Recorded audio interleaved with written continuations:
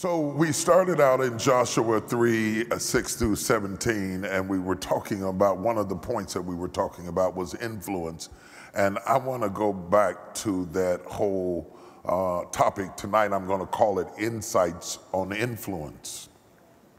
Insights on Influence. And where did you get that from? Well, Joshua had just taken over as leader over a group of people that he was amongst. Anytime you switch roles in front of people, it's hard for them to see you in the new light. They say, I knew you when. You know, if you were an hourly worker and now you become a part of management, the people who are hourly workers feel like you betrayed them and they start acting funny. Oh, now you a boss, huh? Now you the rule over me. Anytime you go through transitions, then the environment around you becomes frustrated because they say you change, as if that was a terrible thing. Oh, you change. Yes, I changed. Everything living changes. Everything living changes. Yeah, I'm supposed to change. It would be a shame for me to be 40 years old and not change, 50 years old and not change, 35 years old and still acting like I'm 12. I change is a part of the sign that God lives in me and he dwells in me and he develops me and he increases me. Say amen, somebody. So when Joshua moves into this new role, what fascinated me in the text is that God says to Joshua that I will exalt you or I will increase you in the eyes of the people. Okay, I will raise you up. And this gives you influence because titles don't give you influence. Okay, just because they call you something don't make you that. Influence enables you to act on what they call you effectively. One of the things I pray for all the time, I never prayed to be famous. I never prayed to be famous. I never prayed to be a public figure. I never even wanted any of that. I prayed to be effective. Because the thing that I don't want to be is not effective. Are you hearing what I'm saying? And so when you start talking about influence, let's define influence. Influence is the capacity to have an effect on the character development, or behavior of someone or something, or effect itself, like the influence of television violence. It could be a thing, it could be a person, but it makes you effective at producing change. Its influence is quantifiable. You can measure your impact. And I was thinking about sometimes when I was younger, I'd have dreams and there'd be somebody chasing me or I'd be in a fight with somebody and I'd be punching them, but it had no effect. Hey, anybody have those kind of dreams where you just couldn't get that good one in, you know? And you thought you landed it, but it just turned into nothing. That's a nightmare. I'd wake up almost screaming. Or you're running, but you can't get up any speed. You can't get up any traction. Some people live their lives like I had my dream. They punch without impact. They run without gaining ground. They expend energy, but they see no results. In order to have impact, God has to give you influence in the eyes of the people. And that's something that God has to do. Because you cannot control how people see you. I don't care if you change your hair, change your dress, change your clothes, get more degrees than a thermometer, spin all around, do whatever you want to do. You cannot control how people see you. God can control how people see you. And so God says, I'm going to control how they see you for my glory. Now, I'm not going to change how the whole world sees you, but I'm going to give you influence in proportion to the authority that I've given you. So this message is a one-size-fits-all message. It will work whether you're the governor or the president or a papa, and you just want to influence your son, or a wife and you just want to influence your husband. Whatever you have dominion over, You want to have influence. Is my living in vain? Basically, that's what they're saying. Is my living in vain? When I walk into the room, does it change? Influence. The ability to walk into the room and affect atmosphere.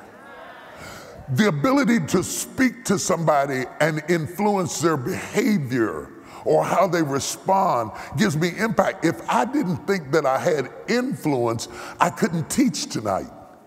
Now, if you watch carefully at Bible teachers and preachers, a lot of people standing up here don't necessarily enjoy the benefit of influence, sometimes because they don't believe that they have effect. Okay, let's go deeper with this. Influence is potency. How potent are you? How potent are you? If you are impotent, it doesn't mean that you've been castrated.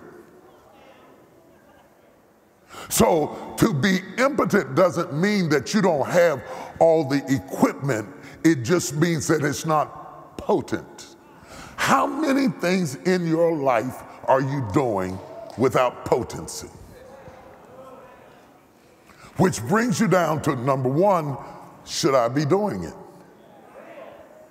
I could love something that I'm not effective at. And if I'm not effective at it, then I should enjoy watching other people doing it and leave it alone.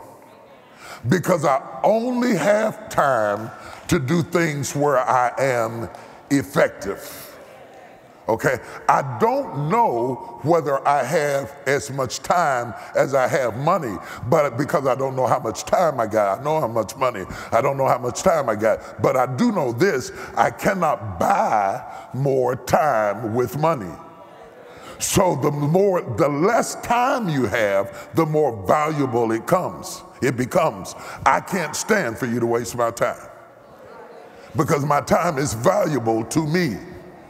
I don't want to engage my effort doing things that I am not effective at. And sometimes you have to pray for God to give you the stature that is necessary, not in your eyes, in the eyes of those that you hope to influence.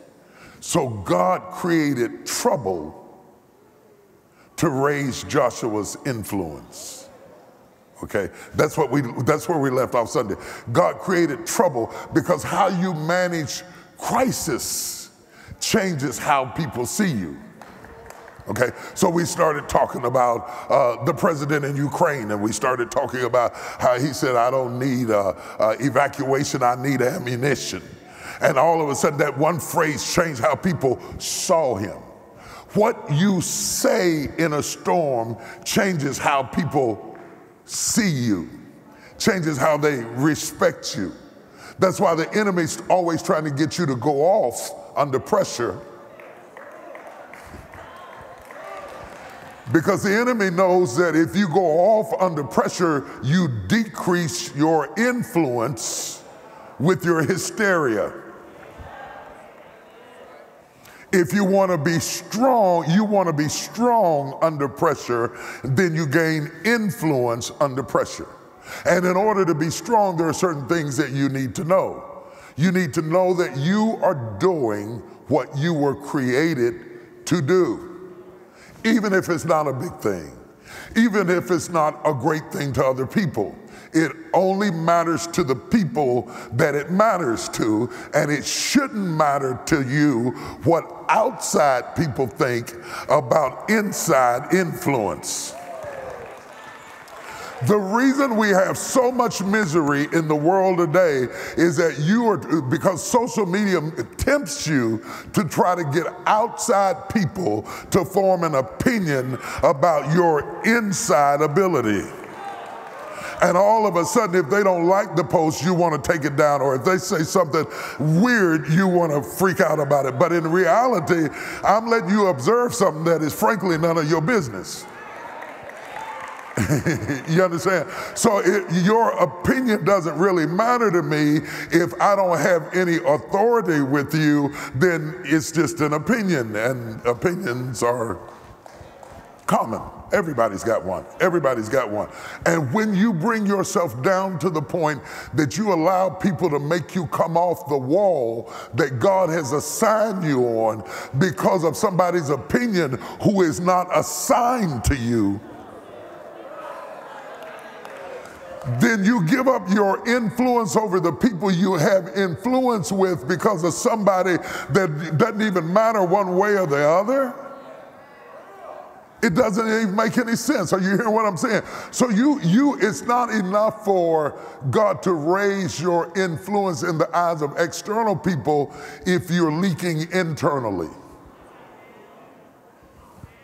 Oh yeah, we're about to go there. We're about to go there. We're about to get down into the depths of it. We're about to get down into the depths of why Paul prayed in Ephesians that the eyes of your understanding being enlightened, that you might know. You have to know. It's not enough for them to know if you don't know what is the hope of your calling. So in order for me to have influence, it starts in me. I cannot convince outside people to believe something about me that I don't believe about myself. That will make you an imposter. And the stress many of us have right now is that we have imposter syndrome, where we feel like we are living a fake life. And we think that we're living a fake life not because we have inconsistencies, because we all do, but because we are not convinced of our purpose. So Paul prays that the eyes of your understanding may be enlightened. Okay, you can't be an external light if you don't have internal light. That the eyes of your understanding might be enlightened. So before God starts elevating Joshua in the eyes of the people, he talks to Joshua by himself. And he says, as I was with Moses, so shall I be with you. Be strong and very courageous, for I am with thee to deliver thee whithersoever thou goest. Joshua, you have to know you're the man. Then he created the swelling of the Jordan to give an outer display of what he had convinced Joshua of inwardly. So the question tonight for you is, are you convinced? Y'all not talking to me, but I'm talking to you. Are you convinced? Because if you're not convinced, the enemy has already defeated you. You cannot influence where you are not fully persuaded. So Paul prays that the eyes of your understanding might be enlightened, that you might know, not wish, not hope, not think, but that you might know what is the hope of his calling, and what is the riches of his inheritance in the saints, and what is the exceeding greatness of his power to usward who believe. You have to know that. This is my purpose. This is my place. This is my gift. This is what I do. This is what I am. It's not about you knowing it. I have to know it first. Moses, my servant, is dead, God says to Joshua. As I was with Moses, so shall I be with you. Now the people are still wanting Moses, but God says to him, don't worry, I am going to change how they see you, which is going to increase your influence. And somebody watching me tonight, God is getting ready to increase your influence. When the Bible says enlarge your tents and strengthen your stakes, that means God is about to increase your influence. And we shout about it, and that's a wonderful thing, but you need to understand that's going to increase your responsibility. That's going to increase your pressure. That's going to increase your harvest. That's going to increase your return. That's going to increase your haters. That's going to increase your attack. You can't increase in one area and not increase in another. Somebody shout increase. then you got to be ready for it. If you can't run with the footmen, how shall you contend with the horses? So if you're stumbling right now and all you're running with is footmen and you hollered increase, then when God puts you with the horses, you'll never be able to stand it. You can't have more of this without having more of that. It all connects together. And when God increases your influence, he will also increase your enemies.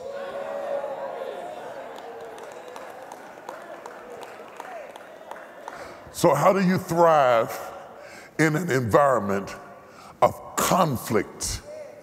God has increased Joshua's influence with his people, but he has also increased Joshua's enemies.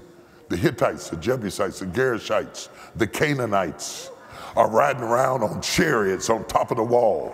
Why? Because Joshua's having an increase. Yeah, who am I talking to tonight? Anytime God gives you increase, you will look out and you'll see barriers and restrictions that you never saw before. You'll see what was a creek turn into a river and overflow its banks and flood, because you're on the verge of stepping into another level of influence. And when you're on the verge of stepping into another level of influence, there will be certain floods that come in your life, and you have to be prepared to deal with the flood so that you can get to the harvest. Are you hearing what I'm saying?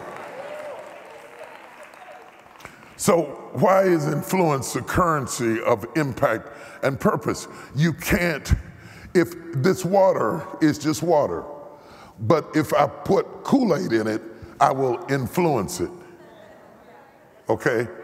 It will never be water again. If something as simple as a tablespoon of Kool-Aid will influence this water, how can you live a life where you are being poured into something that doesn't change? Somebody ought to miss you. Somebody ought to call you. Somebody ought to see about you. Somebody ought to think, oh, if you were here, my life would be better. Influence is not just about you. It is about your ability to affect the behavior of those around you. Come on. The day you walk in a room and they don't look up, you've lost influence. The day you walk in the room, they keep on reading a book, you've lost influence. I don't care whether it's your kids, your wife, your husband. You need to measure influence. How did I change what I was exposed to? And the reason we get frustrated sometimes is that days go by which we can't get back again. Weeks go by which we can't get back. Months go by which we can't get back. And we cannot see our impact on those that matter most around us. I'm telling you. Brother say that's real. But it's hard to come into a situation where it's still just like it was before you got there. If I pour myself into you, you ought to turn into something else. If I pour myself into you, you ought to turn into something else. If I pour my wisdom into you, you ought to turn into something else. Because if you don't turn into something else, it suggests to me that I'm impotent and I have no influence in your life, which leads to frustration because I'm not seeing any result. So that brings us to the question, can influence be increased? Go to Luke 2:52. Some of y'all know exactly where I'm going with this. And Jesus increased in wisdom and stature and in favor with God and man. Jesus increased in wisdom and stature and in favor with God and man. Some people think if you increase with God, you can't increase with man. Oh, come on, I'm gonna talk to the deep folks in here a minute. You running around with all this kind of people. You doing all of this kind of stuff. You doing all of that. They think true holiness is increasing with favor with God and not with man. But Jesus increased with favor with God and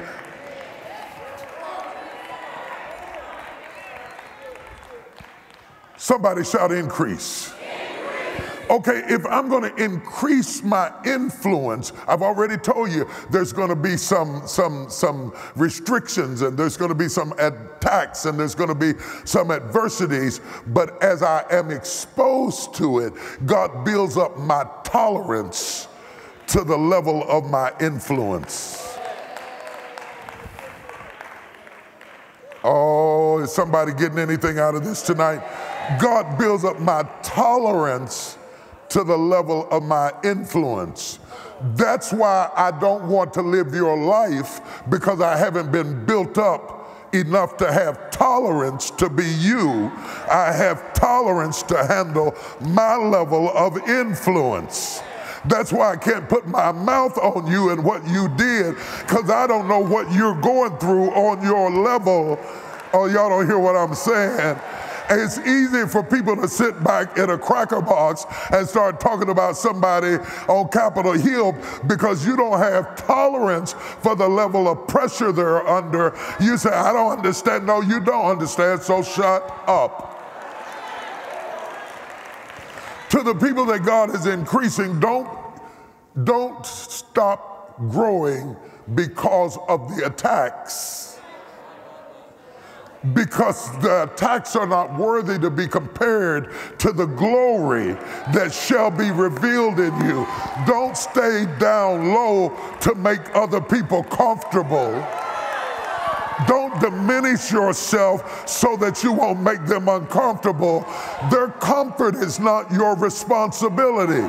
Go ahead and make them uncomfortable and let them say whatever they've got to say, because God is getting ready to increase your influence. Who am I talking to? In fact, you can tell who can grow with you and who can go with you by who gets uncomfortable at your growth. Warning, warning, warning. When you get around people that only liked you when you were down, it's time for one or the other of you to step away from the other, because I refuse to diminish myself another year just so that you will like me.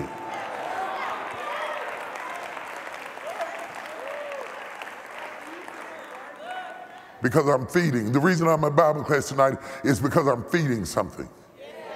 I came to feed something. If I don't feed it, it can't grow.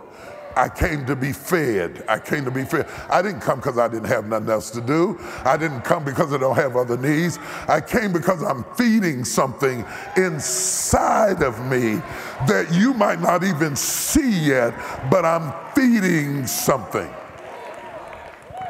I ran into the late Bishop W.W. Smith in Philadelphia, his grandson, and he told me that his grandfather used to tell his father to watch me. I was sitting on the front row about 16 years old. He said, watch that young man, he's going somewhere. How did he know that? I mean, I was there, I couldn't even pay for anything. I was there, I was broke, I was eating sardines and stuff while everybody was going to eat in the arena. I was sitting in church when they got back because I didn't have no money. I was just sitting there, but I was feeding something. Your hunger is an indication of your future.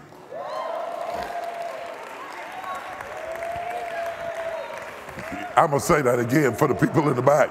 Your hunger is an indication of your future.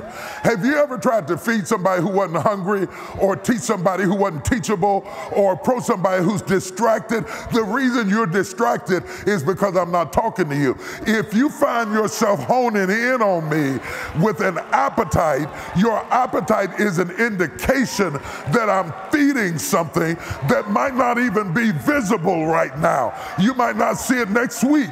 You might not see it next month, but eventually whatever you feed is going to explode in your life. If you feed envy, you're going to be jealous. If you feed hate, you're going to be a hater. If you feed flesh, you're going to be lustful. Whatever you feed is going to grow. You don't come out on a Wednesday night to show off your dress. If you come out in the middle of the week through all the traffic we have in Dallas and you just got off work but you had to be here, there's something in you that's hungry. Make some noise if I'm talking to the right people.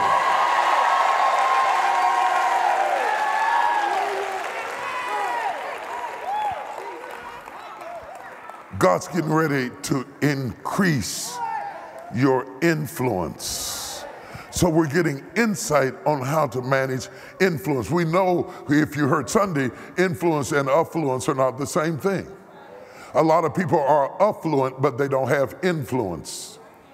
A lot of people have influence and they're not affluent. Those are two different things. Affluent means that you can be in the upper echelon of society, but not necessarily have the ability to change other people's behavior and decisions. That's influence. You can't write a check for that. Affluence can put you in a nice neighborhood. Influence can change the neighborhood. I'm going to keep on teaching it till you get it, till you get it, till you get it, till you get it, till you get it. Sometimes when you have influence, God puts you in a situation to change it into something other than what it is. So stop complaining about what it is. That's why God sent you there, to change it what it is, because you have influence. And if I don't influence you, maybe you're not mine.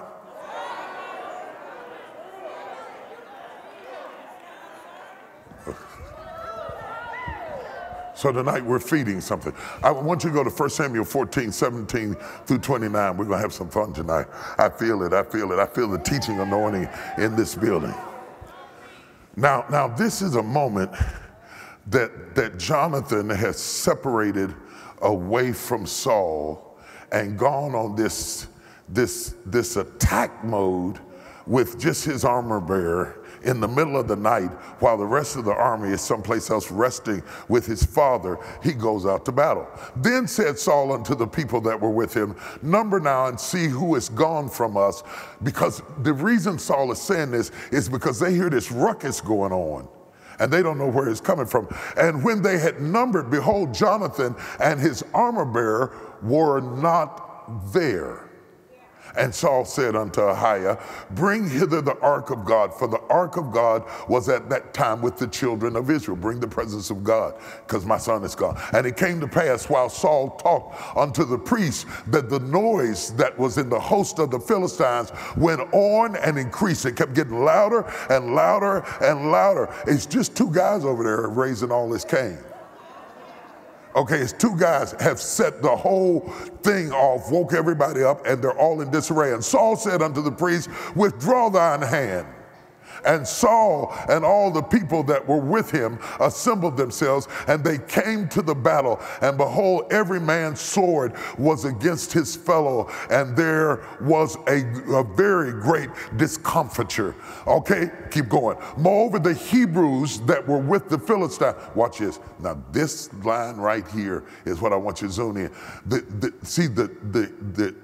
Saul is a Hebrew. He's fighting against the Philistines, but they're saying there are some Hebrews that have joined the Philistinian army. But when Saul comes over and starts to wage war, as Jonathan has led them into the battle, some of those Hebrews that were with the Philistines before that time, which went up with them into the camp from the country round about, even they also turned to be with the Israelites that were with Saul and Jonathan. Okay. Okay, wait right there for a minute. Okay, I want you to understand this real good. They're fighting the Philistines, but in the Philistine army are some turncoat Hebrews who have joined up with the other side. But when Jonathan starts fighting with them and they see the glory of God fall on Jonathan and the armor bearer, they switch sides and return back to the other side. I know y'all don't hear what I'm saying. God's getting ready to make some people turn around. They've been turncoats, they've switched over, but when they see the glory of God's favor resting on your life, they're going to come back.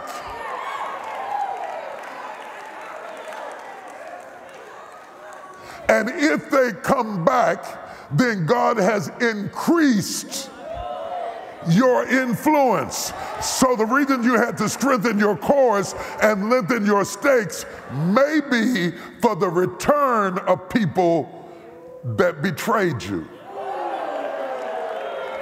Wait a minute. Are you big enough? Are you big enough person to let them grow enough? Oh, y'all don't hear what I'm saying. So that God can enlarge your territory. He may enlarge your territory with people that hurt you. Stay with me, stay with me, stay with me, stay with me. He may enlarge your territory with people that you are afraid to trust. And he may even enlarge your territory with people that you don't like anymore.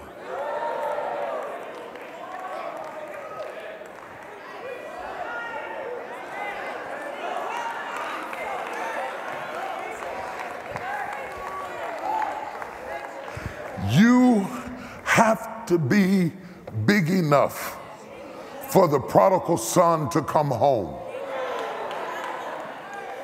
Even though he spent your money in riotous living with prostitutes and broke your heart and left you laying in the bed crying for a long time, when he comes back, instead of you telling him, oh, I don't know where you're going, but you ain't coming back up in here. You should have appreciated me when you had the chance. You have to be big enough to run out to meet him and kiss him and kill the fatted calf. Can you throw a party for somebody who broke your heart? Oh, I don't know if I got anybody online. I don't know if I got anybody in this room. I'm just teaching the Word of God. Likewise, all the men of Israel which had hid themselves in Mount Ephraim, when they heard that the Philistines fled, even they also followed hard after them in the battle. So the Lord saved Israel that day, and the battle passed over unto Bethaven. And the men of Israel were distressed that day, for Saul had adjured the people, saying, cursed be the man that eateth any food until evening. That's what Saul had said, that I may be avenged of mine enemies. So can't nobody eat nothing until I'm avenged of my enemies. So none of the people tasted any food. Come on.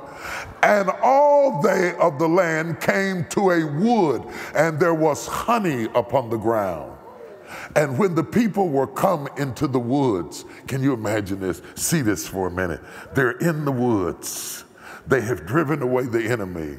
They're exhausted from their battle, but they can't eat because there has been a decree made that they can't eat. And when the people were coming to the woods, behold, the honey was dropping down off the leaves and off the branches and just falling down up under their feet and on their toes and all around, and all the bushes were covered with honey. But no man put his hand to his mouth. No man put his hand to his mouth, for the people feared the oath that Saul had made. But Jonathan heard not when his father charged the people with the oath. Wherefore he put forth the end of the rod that was in his hand and dipped it in a honeycomb and put his hand to his mouth, and his eyes were enlightened. Good God. Can you see that? Jonathan is renewed where other people are depleted because he put his rod into a honeycomb and put it into his mouth, and his eyes were enlightened. You can't have a clear vision with an empty stomach. That's why you had to be here tonight. Because God is clearing your vision. Because God is allowing you to be fed on the level of where he's getting ready to take you up to. And other people have been passing by the honey and they have not touched it because they're afraid of man. But because you dipped your rod into the honey and you have tasted of the honey, God says, I am going to enlarge your vision. Enlightenment is coming on you because you got something to feed. Look at somebody and say, I got something to feed. I got something to feed. I got something to feed. Type it on the line. I got something to feed. I got something to feed. I got something to feed.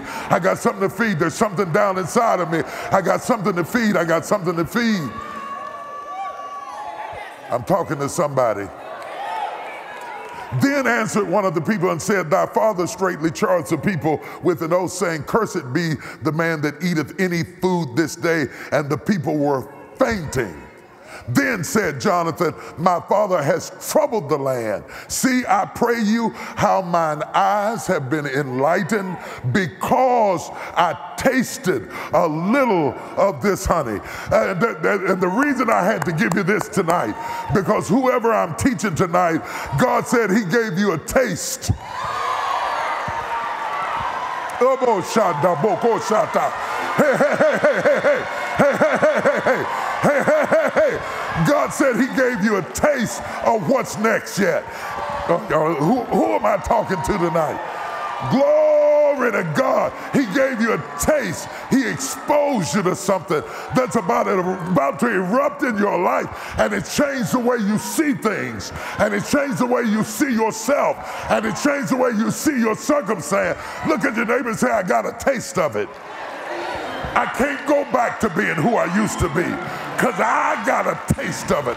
I can't act like I used to act because I got a taste of it. Devil, you should have killed me before I got a taste of the honey. Just a little taste of the honey has changed the way I see the world.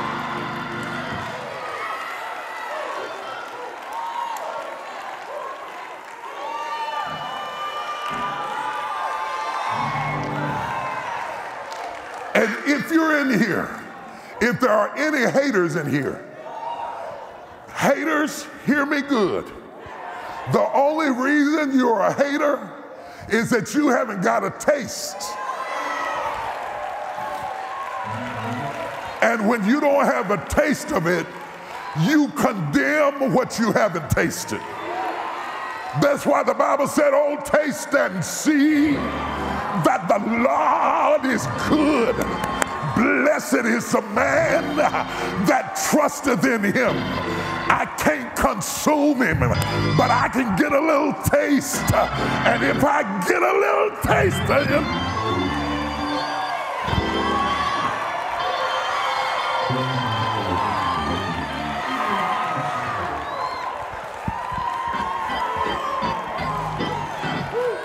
I tasted him, I tasted him, I tasted him, I tasted him.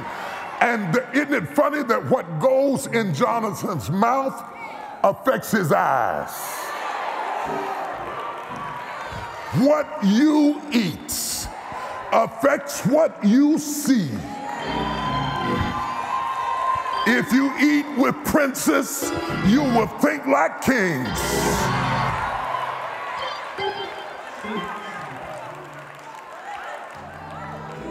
You cannot fly with eagles and eat with chickens. Are you hearing what I'm saying to you?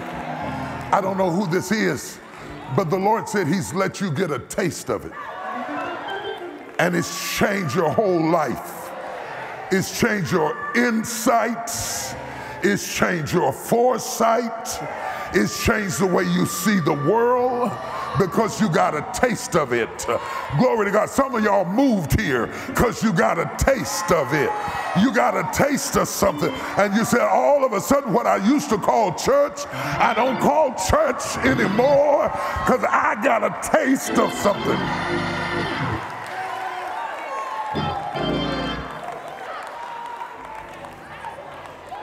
Y'all sit down because y'all gonna make me go too far. This is supposed to be a one-towel sermon. Y'all trying to make it a two-towel sermon. Y'all don't hear what I'm saying to you. Touch your neighbor and tell them something's about to happen in here tonight. Something's about to happen in here tonight. Something's about to happen in here tonight. I got a little taste of honey. I got a little bit of taste. I taste something. I taste something. I taste something that something's about to happen.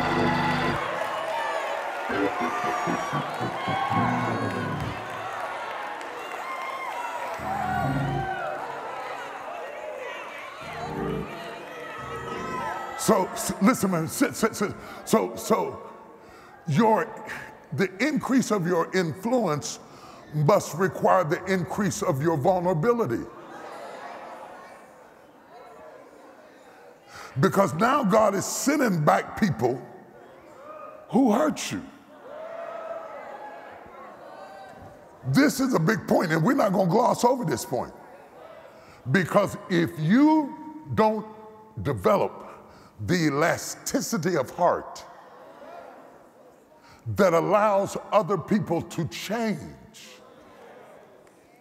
you will diminish your influence down to your mentality.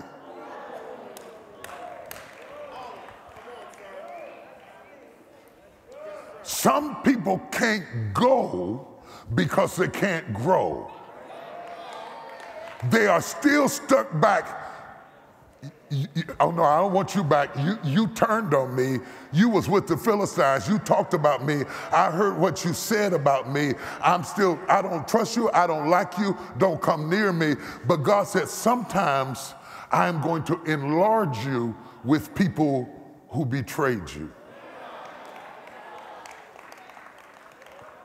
Oh, I lost them on that, Jesus.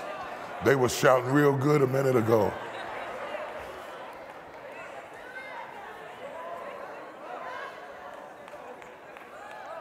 Let me stay there a minute. Since it makes you uncomfortable, let me just sit there a minute.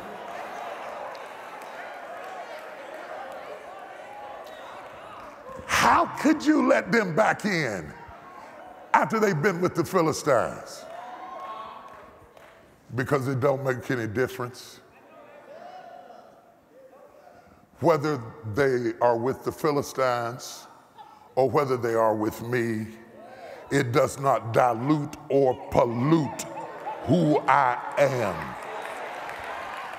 And as soon as you realize that the changing of people doesn't change you, you will feel safe enough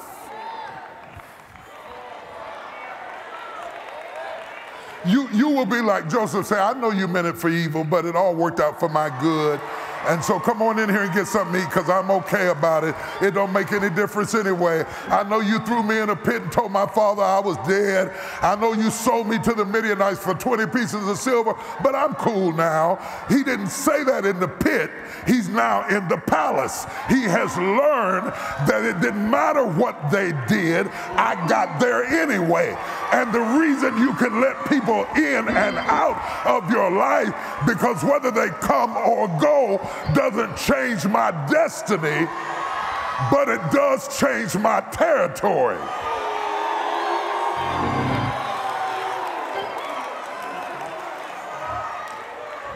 You can't change my destiny, but you can enlarge my territory. And if it becomes necessary to forgive you to enlarge my territory, y'all can't handle this. Y'all can't handle this. The reason God can't give you any more influence is because you're still too petty. And he can't trust you with more influence because you can't get over what the prodigal son did. You love the story of the prodigal son, but you can't get a role in the movie because you would still be mad at him. Where the money? No, you ain't coming back. Where my money?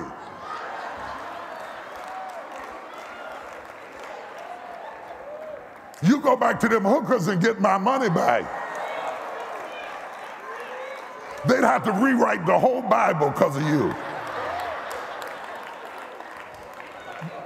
But his father never fully closed the door.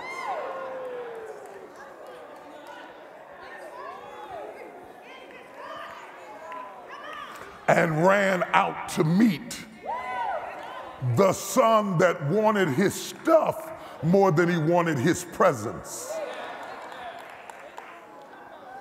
How do I get to be this larger person? You have to feel safe. Can I go deep? You have to feel safe, and in order to feel safe, you have to realize that whether they're with the Philistines or with me, it didn't change my outcome.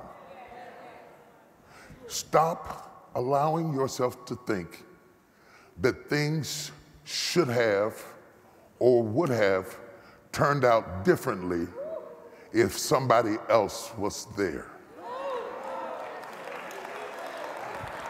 And accept that everything turned out just exactly the way it was supposed to develop me for where God is going to send me. So whether you come or go, I'm cool.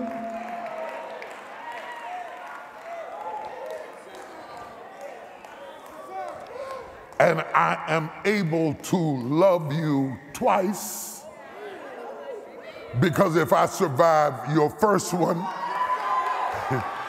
I can survive your next one. See, this isn't about you. God is using you to grow me so that I will be strong enough to feel safe irrespective of your changes. Who am I helping tonight? See, you can't, the reason a lot of people don't have influence is because they are inflexible. You can't have massive influence and be massively inflexible. So when you're inflexible, I have to limit your territory. You know, when COVID was on, I was gaining weight. I didn't know it because I didn't have no reason to put on my suits. So I was wearing my jogging stuff, and they were flexible. But when I put on them pants that had a snap on them and a button, they were inflexible, and they didn't have room for increase. Come on, come on, come on. If you're gonna have room for increase, you have to be like my gym pants. You have to be flexible. I didn't know I had put on that much weight because I was wearing something that was for where God is getting ready to take you. You can't have a limit on a limitless God. You can't put a snap where God is trying to make you flexible with a band. So all these people that oh God,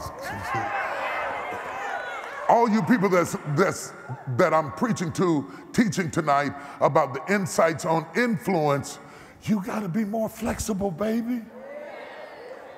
Your little circle got to open up.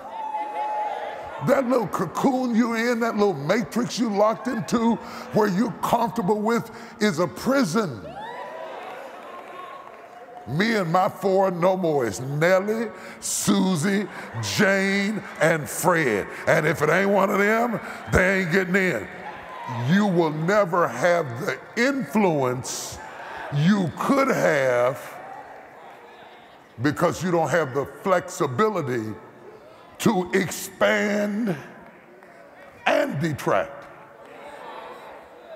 Paul said, I have learned how to abase and abound. I've learned how to have little, I've learned how to have much, and then he said, I've learned whatever state I'm in, therewith to be content, because none of those things move me from who I am. I liked me when I was in the storefront and my mama was behind the wall frying chicken. I didn't need you to come to like me. So when COVID came and all of y'all left, I could still do me because my me is not built on you. Oh, y'all ain't gonna talk to me. Y'all ain't gonna talk to me. Y'all ain't gonna talk to me.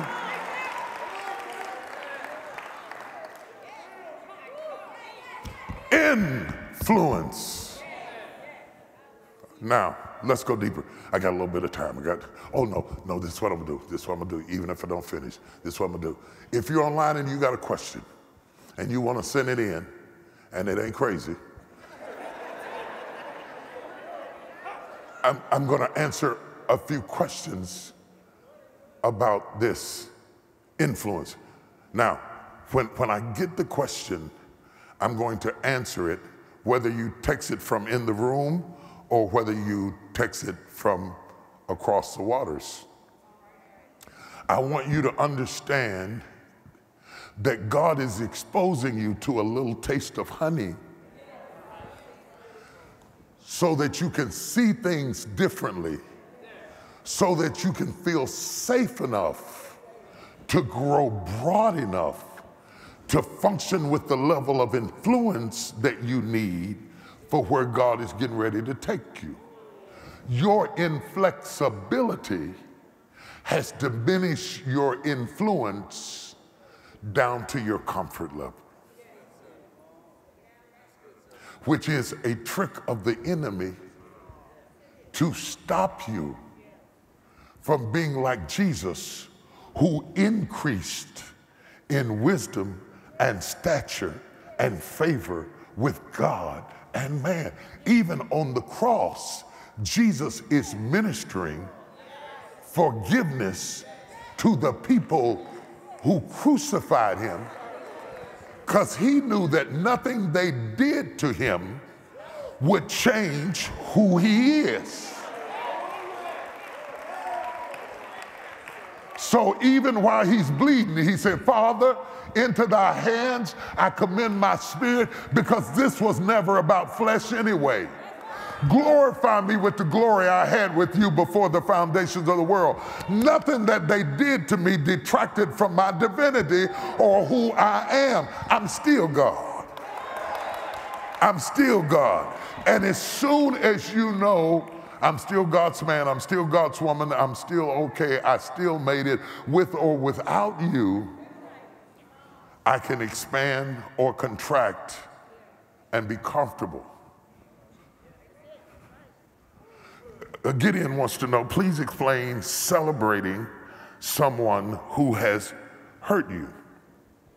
First of all, Gideon, you have to understand, God celebrates you and you hurt him. So what I'm saying is, and I'm not so much talking about celebrating as the Father did with the Son, as I am saying leaving room for people to grow. You know why get in? Because blessed are the merciful, for they shall obtain mercy. What you give out comes back to you. And when you are inflexible, people will be inflexible with you. And it's only a matter of time before you get to live the story out playing the other role.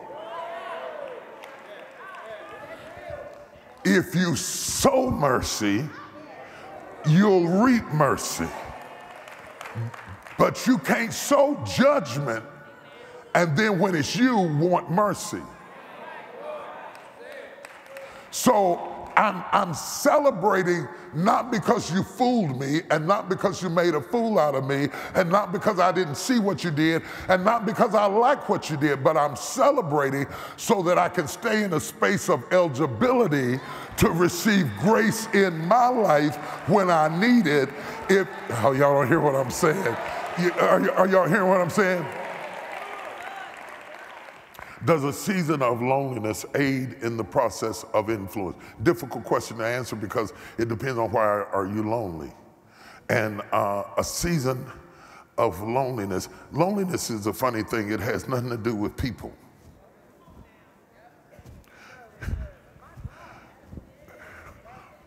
This is the biggest misnomer about loneliness. Single people think, some of them, some single people think, if I only had a companion, I wouldn't be lonely. But you only think that because you're not married. If you talk to married people, they'll tell you that it is quite possible to be married and still be lonely. It is possible to be in a crowd of people and still be lonely. It is possible to have children and be lonely.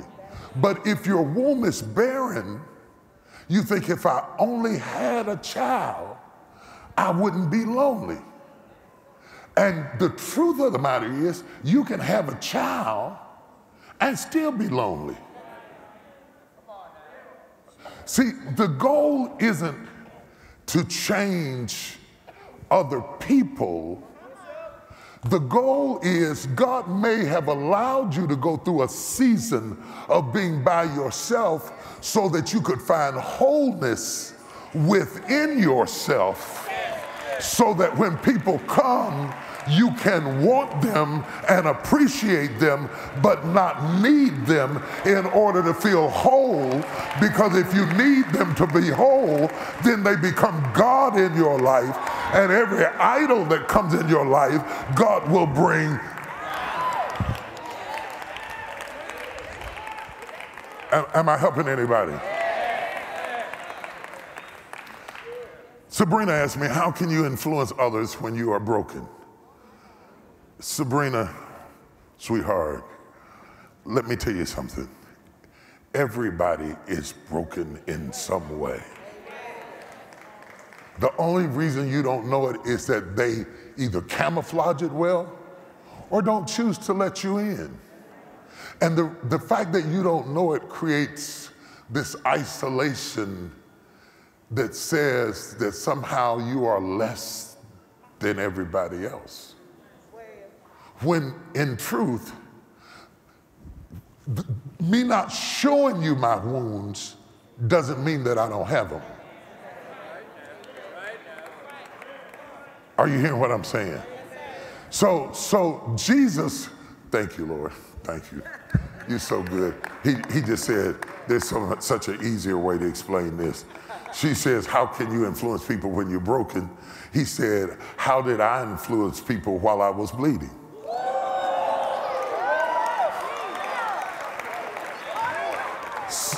So he said, just go to the cross. Jesus influenced the whole world while he himself was bleeding. Can I teach this tonight? Everybody's bleeding somewhere. That's what helped me to wholeness. Because I didn't think nobody was broke but me.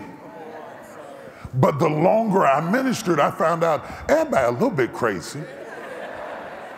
Sometimes you have to marry him to find out what kind of crazy are you.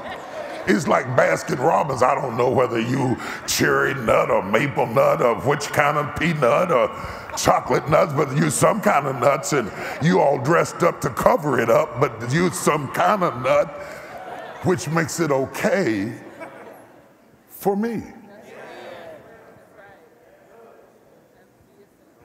Am I telling the truth? So I'm gonna take one more. Cat David, is influence measured by character, or does character determine influence? That's a good question right there, Cat. Hats off to you, baby. Is influence measured by character, or does character determine influence? I'm going to answer you as honestly as I know how. I think that there are people who have influence who don't have character. I could give a lot of names. And I think that there are people who have great character who don't have influence. I believe, Kat, that influence is a result of purpose. That God gives you influence according to his purpose. Okay, let me prove it to you, Kat, because this is Bible class and I got to be able to have Bible to back me up. God gave influence to a hooker who had no character that we would call character at all. I would argue that she might have had character and didn't have morals, but that's a split hair point. We'll talk about that another day. But God gave her the ability to influence the destiny of Israel. Though she lacked character, she influenced the outcome of the whole narrative, but not because she was good, but according to God's purpose. God will use the jawbone of an ass to accomplish his purpose. God isn't using you because you gifted. God's using you because of his purpose.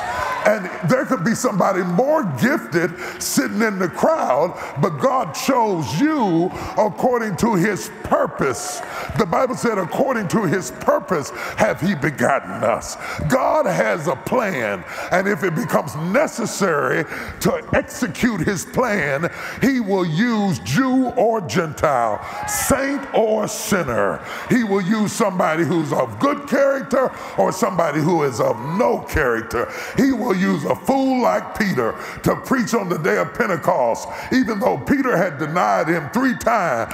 But because there was something in Peter that God could use, God raised him up and used, or he could use Paul, who was a Christian killer, to write most of the New Testament because it fulfilled his purpose.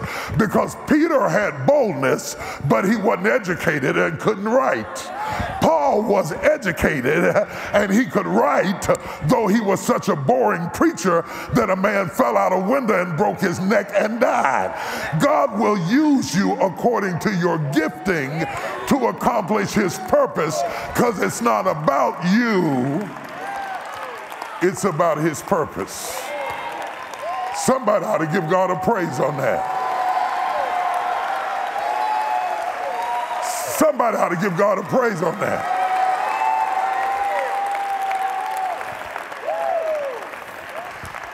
Gloria Anna asked the last question. How do you influence? Y'all enjoying this? Yeah. How do you influence when you are surrounded by the enemy? Oh, Gloria Anna.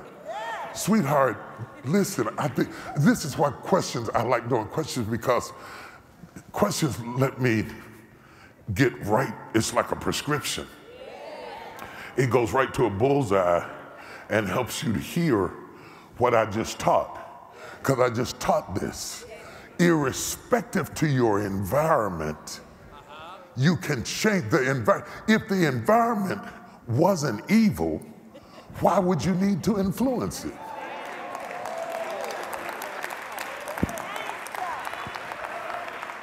If everybody got saved, I wouldn't have a job.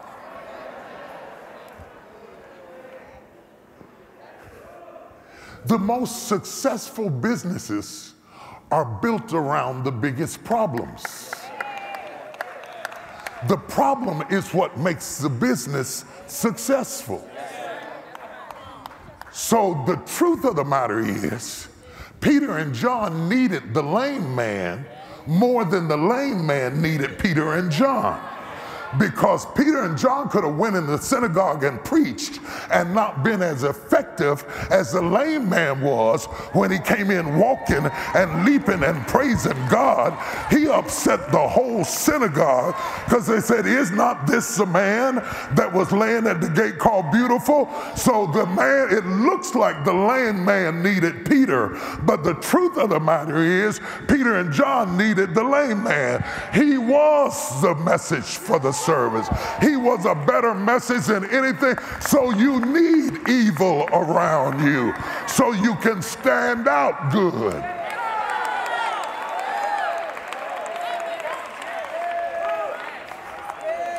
Now, Gloriana, in order to receive this, you have to decide that you are enough. You cannot do what I just said until you become determined that you are enough. And Gloriana, you were created in the image and the likeness of God. And you're enough. Or he wouldn't put you in the situation. If you couldn't handle it, it wouldn't happen.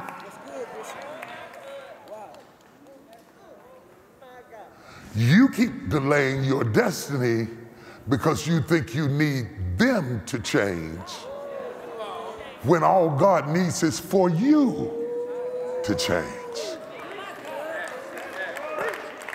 Once you know who you are, that settles everything. I can talk to anybody, atheist, agnostic. See, Christians don't get this. They think you should run. Oh, what are you doing with this person? What you doing with that person? I don't think you should be over here. I don't think you should be over there. What does their behavior have to do with my behavior? Let me give you a Bible for it. The Bible said, let the wheat and the tare grow up together. In the last days, I will separate. Don't you separate, I will separate. Lest while trying to get the tare, you also uproot the wheat, because man looks on the outer appearance and God looks on the heart. So some of the people you call sinners might be the ones that welcome you into the pearly gates.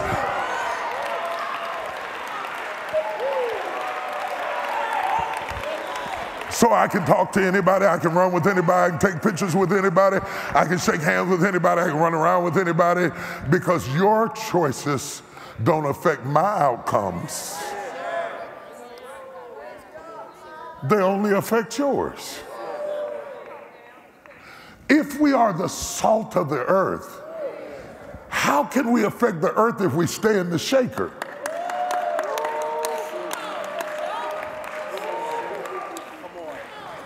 You got to be able to be in it and not of it.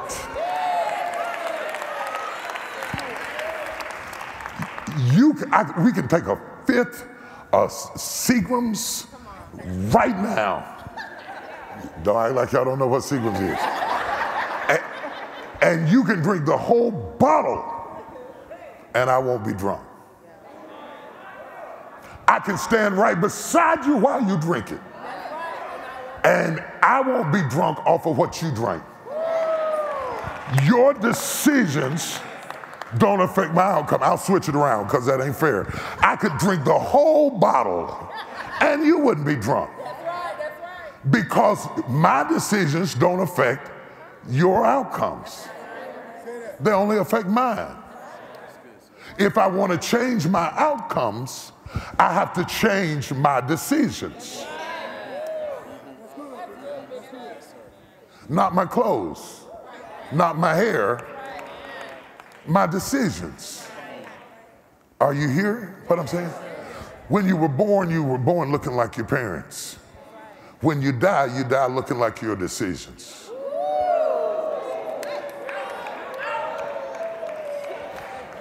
You're gonna die looking just like your decisions. Not your mama, not your daddy, your choices.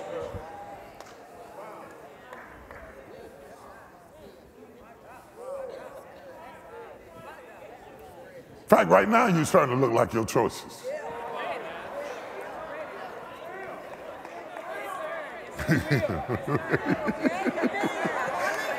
I got all y'all thinking, all y'all got quiet on that, didn't you? Yeah, the whole church just went into a solemn assembly. Glory to God. You are where you are largely because of your choices. Well, it wasn't my fault. I didn't have support. There are a lot of people who got a doctorate that didn't have support, who won marathons without support, who were Olympic finalists without support, who opened up businesses without support, who built cathedrals without support. You decided to allow where you came from to control where you're going. Somebody else used where they came from for fuel to take them where they're going. I'm not criticizing you, I'm trying to help you. Let me close with this story, because I didn't get finished, but that's okay. I wasn't trying to finish. This one drunk, town drunk, got somebody pregnant, and the mama had twins. And twins grew up in the city. And one boy was drunk just like his daddy. And they came up to him and said, "Why are you an alcoholic?" He said, "Because my father was."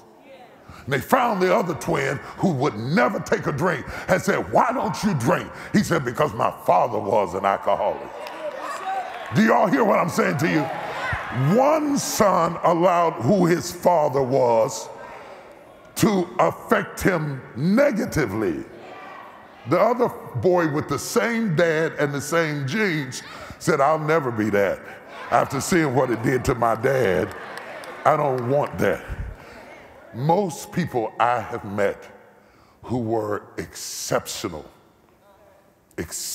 in many different ways, whether it's athletes or whether it's acting in some way, were broken, wounded, hurt exceptionally. You don't lunge forward exceptionally if you are not pulled back exceptionally. Take a bow and arrow. The further you pull it back, the farther it's going to shoot. If you have been greatly pulled back, you have an opportunity to lunge extremely forward. Do you hear what I'm saying? Who am I talking to tonight? Now, this is what I know. This is what I know. This, she said, "You know a lot." This is what I know. God wouldn't give you this taste of honey tonight if he wasn't trying to open your eyes in some way. What area of your influence is God talking to you about tonight that you yearn to be more effective at? And God is talking to you. It's not your fault that the situation exists. But if you allow the situation to change you, that's your fault.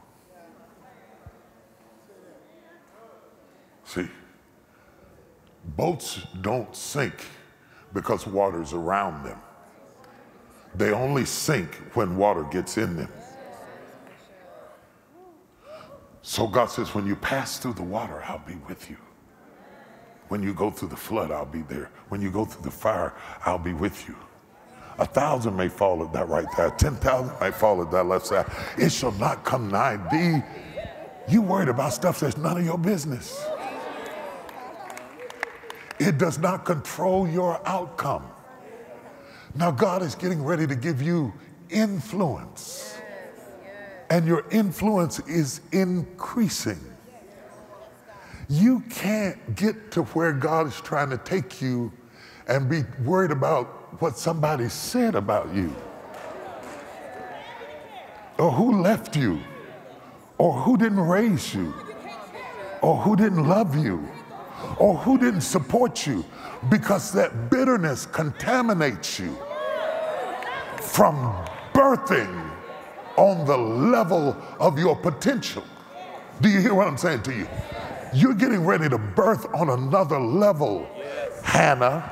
So you got to lay on this altar and get all of that bitterness up out of you so that you can birth what you thought you couldn't birth in your life is only held up because you carried bitterness where you could have carried better.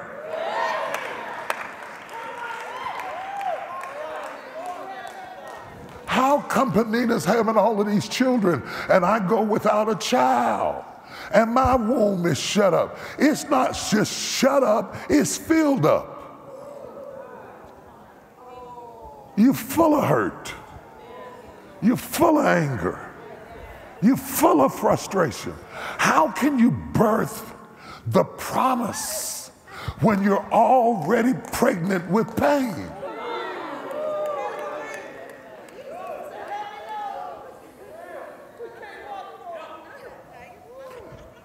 God wants that stuff out of you. God wants that stuff out of you. But God wanting it out of you is not enough. You gotta want it out too. You gotta want it out whether they apologize or not, whether they pay you back or not, whether they forgive you or not, whether they come back or not, whether they love you or not. You cannot allow them to have that much control over your destiny. Take back your authority. Take back your authority. I will not spend my life waiting on you to change how you are. I'm running out of time. I gotta change who I am with or without you. I'm wondering tonight if there's anybody in this room that would have the courage to empty out the stuff you've been carrying in.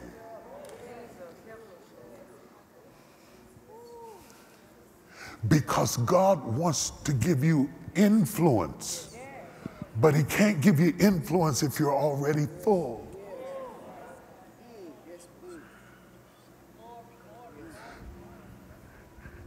Now, this is the moment that really deserves a song, but I don't want you to sing one. Because I don't want the song to create a mood. What I want is a cold decision, a flat-footed, sober-minded, I am sick of this. I'm not going home with this. I'm tired of shaking my neck and fighting, and all I'm doing is my big girl is fighting, trying to protect my little girl. I want to change, and I want it tonight.